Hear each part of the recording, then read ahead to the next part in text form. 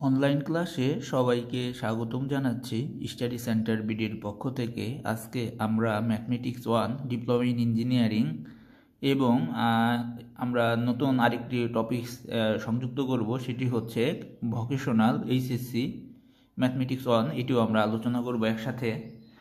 তো যাই হোক, এখানে আমরা প্রথম অধ্যায় নিয়ে আলোচনা করব ম্যাথমেটিক্স 1 ডিপ্লোমা ইন ইঞ্জিনিয়ারিং নির্ণায়ক অধ্যায়ের। এখানে এটা একটি সাজেশন ভিত্তিকও বলা যেতে পারে। আমরা এই অধ্যায় থেকে 8 থেকে 10টা অঙ্ক করব টোটাল। তো এখানে আমরা দেখতে পাচ্ছি একটি প্রশ্ন, খুবই গুরুত্বপূর্ণ একটি প্রশ্ন। প্রমাণ করো যে এটা নির্ণায়ক চিহ্ন, দুটি লম্বা দাগ, 1 1 1 1 p p square 1 p square p to the power 4 equal p into p minus 1 whole square p square minus 1। এটি আমরা সমাধান করব। এটি এখানে আমরা দেখতে পাচ্ছি এটি দুইটি পক্ষে বিভক্ত, একটি হচ্ছে বাম পক্ষ আর একটি ডান পক্ষ। তো আমরা প্রথমে যে কাজটি করব, এখানে ডান পক্ষ থেকে শুরু করব।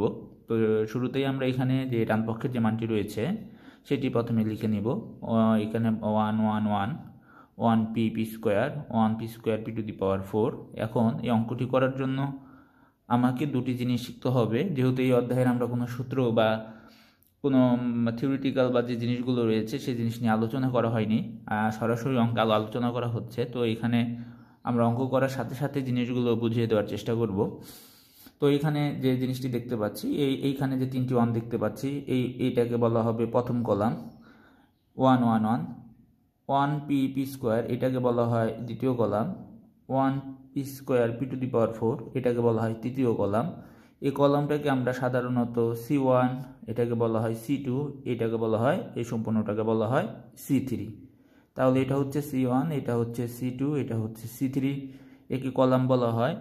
আর রো, যেটা এখানে 3টি রো আছে, একটি হচ্ছে এইটা 1 1 1, এটা প্রথম রো মানে R1, 1 p p স্কোয়ার, এটা হলো R2 রো মানে 2 নম্বর, এটা আমরা সারি বলতে পারি।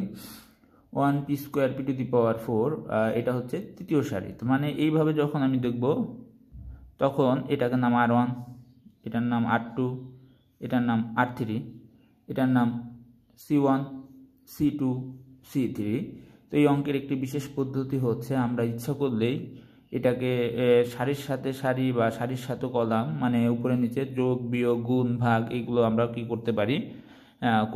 এটা আমাদের এই একটা পদ্ধতি। তো আমরা এইভাবে কি করতে পারি, সারি এবং কলাম অথবা কলামের সাথে কলামকে আমরা কি করতে পারি, যোগও করতে পারি বিয়োগও করতে পারি। তাতে মানের কোনো পরিবর্তন হয় না এবং আমার অঙ্ক মানের কোনো চেঞ্জ হবে না। তো যাই হোক, এখন এইখানে আমরা আগেই ব্যাখ্যা করে নিয়েছিলাম যে আমরা বলেছিলাম এইখানে যে নামটা দেখতে পাচ্ছি এটার নাম C1, এটার নাম C2, এটা হচ্ছে C3। যখন আমি এইভাবে দেখব C1 C2 C3, এখন এই অঙ্কে যে কাজটি করতে হবে, প্রথম কাজটি হচ্ছে, আমরা এই লাইনটি একটু পরে বিবেচনা করি, এই লাইনটা আমরা একটু বাদ রাখি। আমরা এই লাইনের পরে এই লাইনটা একটু খেয়াল করব। সেটি হচ্ছে, এই অঙ্কের প্রথম কাজই হচ্ছে আমাকে, মানে আমি 0 0 1 মানে অথবা 1 0 0 মানে এই আকারে নেওয়ার চেষ্টা করব।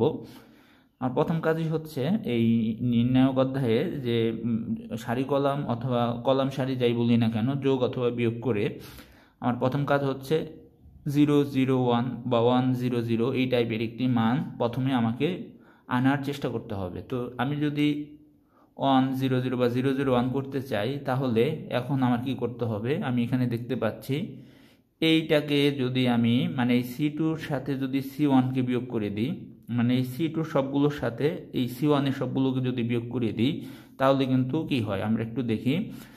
তো এখানে আমরা সেই কাজটি করলাম, যেমন C2 প্রাইমে এখানে লিখলাম, কারণ আমি এখন এই দ্বিতীয় নাম্বার ঘরে কাজ করব। এই দ্বিতীয় নাম্বার ঘরের নাম C2, কিন্তু এইখানে যে বিয়োগ করে 0 আনলাম এটা তো আর C2 না, তো এর কারণে C2 প্রাইম ব্যবহার করলাম। তো এখন যে কাজটি করতে হবে আমাকে, সেটি হচ্ছে এইখানে এই C2 কলামের যে 3টি মান রয়েছে, এই 3টি মানের সাথে আমার এই C1 কলামের 3টি মানকে বিয়োগ দিব। তাই এখানে লিখলাম C2 মাইনাস C1। তাহলে এই 1-কে 1 লিখলাম, এই p-কে p লিখলাম, এই p স্কোয়ারকে p স্কোয়ার লিখলাম। আর মাইনাস করব আমরা কোনটি, আমরা এখানে প্রথম মানটি বিয়োগ দিয়ে দিব, প্রথম মানটা। তাহলে এখানে হবে -1 p -1 p স্কোয়ার -1, সেটা আমরা লিখলাম। পরবর্তী কাজ থেকে এইখানে যে C3 আমি দেখতে পাচ্ছি তৃতীয় কলাম, এখানে আমার শূন্য করতে হবে। তো এটা আমরা এই C2কে কি করব, বিয়োগ দিব। তাহলে এই 1 থেকে এই 1 বিয়োগ যাবে। তো যাই হোক, আরেকবার একটু বোঝানোর চেষ্টা করি। এই C3 মানগুলো আমরা প্রথমে লিখে নিলাম, 1 পি স্কোয়ার পির পাওয়ার 4। এটা থেকে এখন বিয়োগ হবে C2 সবগুলো, 1 এর সাথে 1 বিয়োগ হবে, 1 - 1। পি স্কোয়ার থেকে বিয়োগ হবে -p, পির পাওয়ার 4 থেকে বিয়োগ হবে পি স্কোয়ার, সেটা আমরা লিখে ফেললাম। তো এটা হচ্ছে এইখানে লিখিয়ে দিয়েছি। আমরা কি করলাম, C3 থেকে C2 আর C2 থেকে C1কে আমরা বিয়োগ করে এইভাবে লিখলাম। কেন লিখলাম তার ব্যাখ্যাটা দিয়েছিলাম, যে এইখানে আমি 0 0 1 আকারে নেওয়ার চেষ্টা করব। তো এখানে আমরা যদি বিয়োগ দিই তাহলে এখানে থাকে 1 1 1, সেই 1 1 1 এখানে লিখলাম। এটা বিয়োগ দিলে 0, p - 1 পি স্কোয়ার -1, এটা বিয়োগ দিলে 0, পি স্কোয়ার - p, আর এখানে p⁴ - পি স্কোয়ার, সেটা আমরা লিখে ফেললাম। এখন এখানে যে কাজটি করতে হবে, 0 0 1 আকারে যদি আসে তাহলে এইরকমভাবে কি করা যায়, এটা এই লাইনটা এবং এই লাইনটা বাদ হয়ে যাবে। এই কারণে আমার 0 0 1 করা, মানে এই অংশটি বাদ হয়ে যাবে। তাহলে এখানে যদি অংশটি বাদ হয়ে যায় তাহলে এখানে থাকবে কত, p - 1 P square -1, P square - p, p⁴ - P square, সেই জিনিসটা আমরা এখানে লিখে ফেললাম। এই কারণে আমি এখানে 0 0 1 করেছি, যেন আমরা এই দিক থেকে এবং এই দিক থেকে ওই 0 0 1 এর লাইনটা যেন উপরে এবং পাশে, মানে উপরে নিচে এবং পাশাপাশি যেন বাদ দিয়ে দিতে পারি।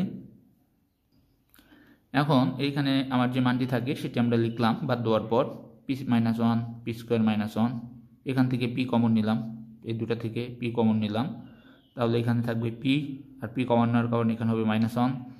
এখান থেকে পি স্কোয়ার কমন নিলাম, তাহলে থাকবে পি স্কোয়ার -1, মানে 4 থেকে পি স্কোয়ার কমন নিলে পি স্কোয়ার থাকবে, আর পি স্কোয়ার কমন নিলে এখানে 1 থাকবে, আর এই মাইনাসেরটা এখানে মাইনাস দিয়ে দিলাম। এখন এখানে আমরা যে জিনিসটি দেখতে পাচ্ছি একটু খেয়াল করব, উপরের আমরা সারি থেকে দেখতে পাচ্ছি, উপরের সারি মানে এই পাশাপাশি দুইটা মান থেকে দেখতে পাচ্ছি p - 1, এখানেও p - 1 রয়েছে, এইখানেও p - 1 রয়েছে। তাহলে এই দুটা থেকে p - 1 কমন নিলাম। তাহলে এই দুইটা থেকে যদি p - 1 কমন নেওয়া হয় তাহলে p - 1 কমন নেওয়ার কারণে এটা হয়ে গেল 1, p - 1 কমন নেওয়ার কারণে এখানে রয়ে গেল p, আর নিচে থেকে কমন যায় পি স্কোয়ার -1 পি স্কোয়ার -1, সেটা এখানে কমন নিলাম পি স্কোয়ার -1।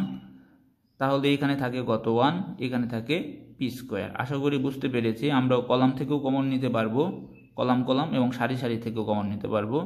এই অঙ্কে আমার সারি থেকে কমন যায়, প্রথম সারি থেকে কমন যায় p - 1, আর দ্বিতীয় সারি থেকে কমন যায় পি স্কোয়ার -1। তো প্রথম সারি থেকে যখন p - 1 কমন নেওয়া হয়েছে তাহলে এটা 1 আর উপরে p হয়ে যাবে, আর নিচের সারি থেকে যখন আমরা P square -1 P square -1 common নিয়েছি তখন এখানে থাকে 1 পি স্কোয়ার।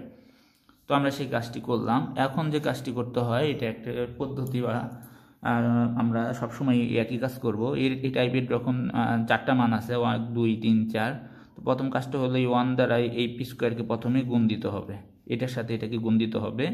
তাহলে পি 1কে যদি পি স্কোয়ারের সাথে আমরা গুণ করে দিই তাহলে এখানে হবে পি স্কোয়ার।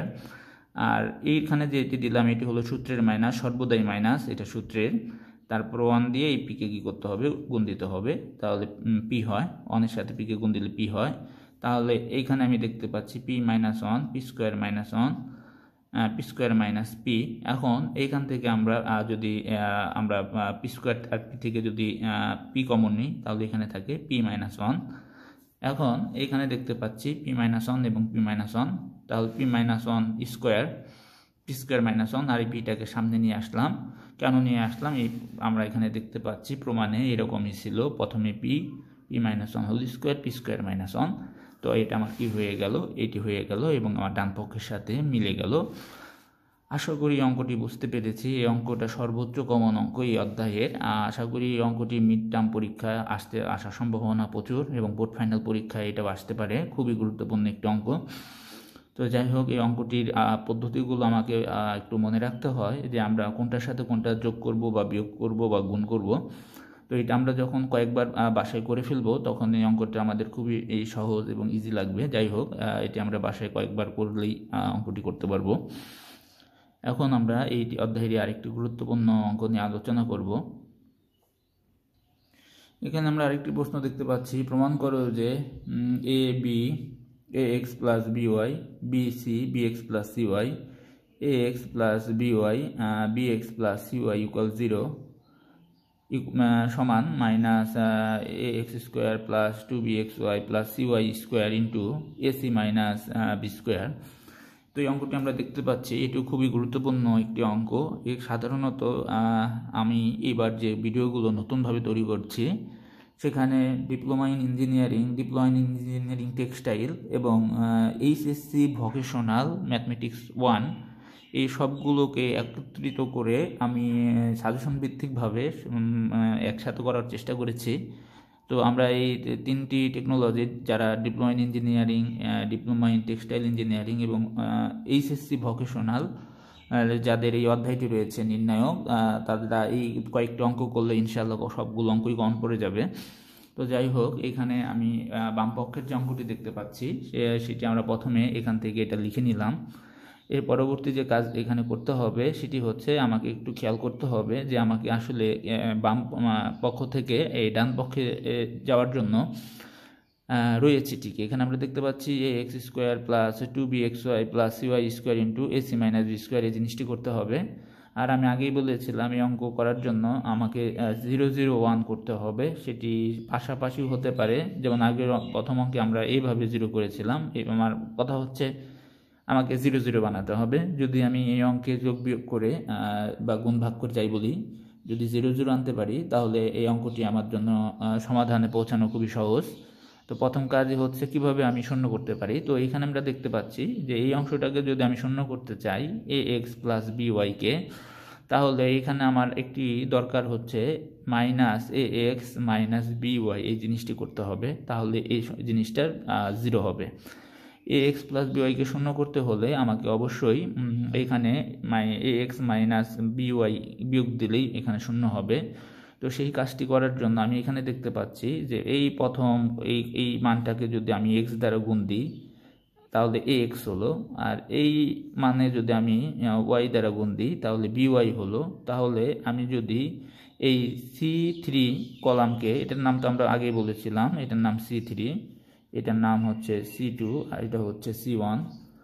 তাহলে আমি যদি এই কাজটি করি এই C3 থেকে আমাকে বিয়োগ দিতে হবে C1 মাইনাস C2, এই কাজটিও করতে পারি, অথবা এইভাবেও লিখতে পারি যে minus C3 minus C1 plus C2, এই দুইটা কিন্তু একই জিনিস, মানে এই দুইটা কিন্তু একই জিনিস।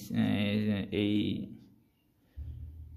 C1 মাইনাস C2 এই লাইনটাও যে কথা, এই লাইনটাও একই কথা। এইভাবে করলে আমার জন্য একটু সহজ হয়, মাইনাস যদি কমন নেই এই যোগ করাটা সহজ, বিয়োগ করাটা কঠিন। এই কারণে আমি প্রথমে কি করব, এই অংশের সাথে x দ্বারা গুণ করব, এই অংশের সাথে আমি y দ্বারা গুণ করব, এরপর যোগ করে এটার সাথে বিয়োগ দিয়ে দিব, তাহলে এটা শূন্য হয়ে যাবে। তো আমি সেটাই লিখলাম যে C3 প্রাইম, আমি এই কলামে কাজ করব, এই কারণে C3 মাইনাস C1x, মানে এই প্রথম কলামের সাথে x দ্বারা গুণ দিব আমরা, যোগ করব এই দ্বিতীয় কলামের সাথে y দ্বারা গুণ, তাহলে এইখানে যে জিনিসটি আসবে এইখানের প্রথম কলামে যা আছে সেটাই লিখলাম, দ্বিতীয় কলামে যে মানটি রয়েছে এখানে সেটি লিখে ফেললাম, তৃতীয় কলামের যে মানটি রয়েছে প্রথমে সেটি লিখে ফেললাম।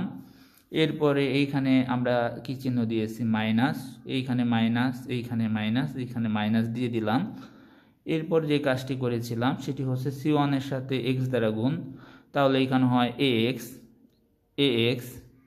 এখানে হয় bx, এই যে bx, এখানে হয় ax square plus bxy, ax square plus bxy। এরপরে আমরা দিচ্ছি এখানে কি চিহ্ন, প্লাস, এই সবগুলোর পাশে প্লাস প্লাস, এই যে প্লাস এখানে দিলাম।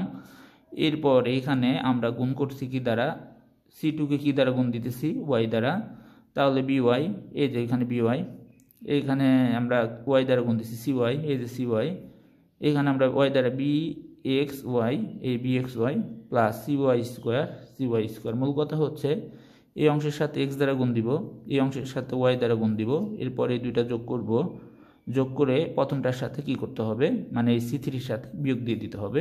আমি সেই কাজটি এখানে করে ফেললাম, আশা করি ব্যাপারটা বুঝতে পেরেছি।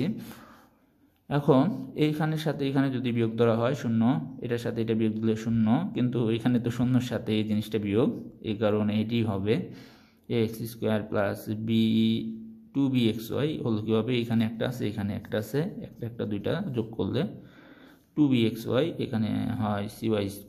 আশা করি বুঝতে পেরেছি। এখন এইখানে আমরা একটু খেয়াল করব, তৃতীয় কলামের মাধ্যমে বিস্তার করে পাই। এখানে আমরা বিস্তারটা দুইভাবে করতে পারি, আমরা সারির মাধ্যমে করতে পারি, মানে প্রথম a তারপরে b তারপর 0-র মাধ্যমে করতে পারি, একে বলা হয় সারির মাধ্যমে। আর কলামের মাধ্যমে 0 0 এইটা। এখন আমি এটাকে বিস্তারিত আলোচনা করছি না, আমি পরবর্তীতে হয়তো আরও অঙ্ক যখন করানো হবে তখন এটার ডিটেলস আমরা শিখব। আজকে আমরা শুধু এই তৃতীয় কলামের মাধ্যমে বিস্তার এটি দেখাবো। যেহেতু তৃতীয় কলামের মাধ্যমে বিস্তার করব, আর রাইট হ্যান্ড সাইড একটু লক্ষ্য করি, আমার এই মানটি দরকার ax² plus 2bxy plus cy², যে মানটি এইখানে আমি পাচ্ছি, এই কারণে আমি এই মানটি নিয়ে এখানে বিস্তার করার চেষ্টা করব।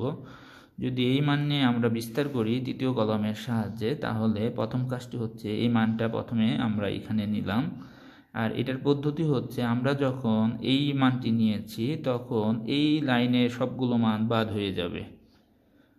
যেহেতু এই মানটি নিয়েছি, এই লাইনের পাশের যে মানগুলো রয়েছে সবগুলোকে বাদ দিয়ে দিতে হবে, এবং এই মানের উপরের যে 0 0 ছিল সেটাকেও বাদ দিয়ে দিতে হবে।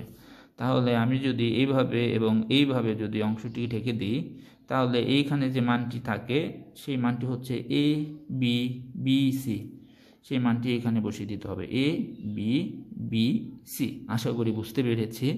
আমরা বিস্তারিত আলোচনা করছি না, যতটুকু প্রয়োজন সেতটুকুই আমরা বলার চেষ্টা করেছি। তো এইভাবে আমরা কি করে নিলাম, এই মানটি বের করে নিলাম।